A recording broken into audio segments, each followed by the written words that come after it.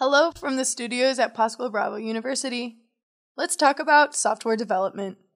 Software development refers to a set of computer activities dedicated to the process of software creation, design, deployment, and compatibility.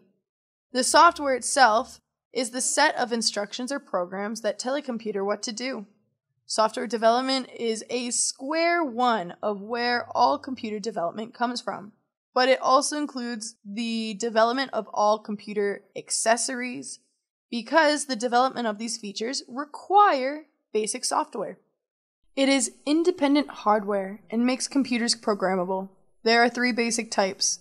The first is system software, to provide basic functions such as operating systems, disk management, service hardware management, and other operational needs.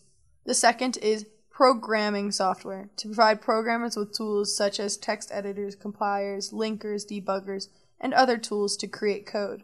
And the third is application software, or apps, to help users perform tasks.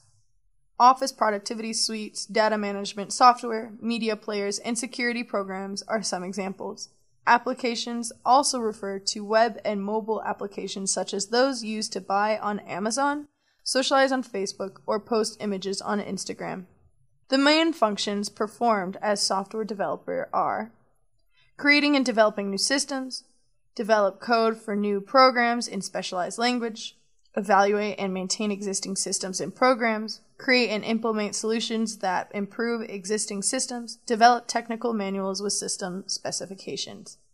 I'm Hannah, and this has been a Pascual Bravo English documentary. Until next time, good luck with your English.